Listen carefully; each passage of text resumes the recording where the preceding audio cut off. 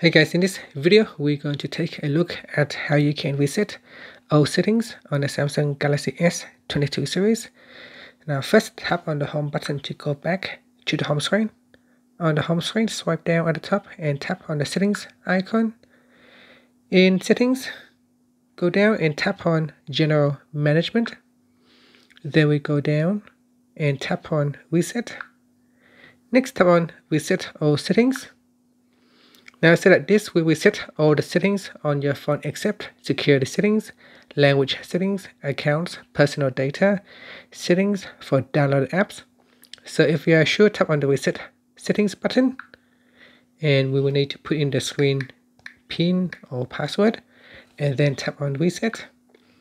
And that's it. So that's how you can reset all the settings on the device. Doing this will not erase any of your data. It's just simply resetting the settings on your device. And after that, your device will restart. So you need to put in, say, username and password for the Wi-Fi. Okay, so here the phone's restarted. And once it's restarted, you can see some settings I have to re-enter again, such as my Wi-Fi connection is now gone.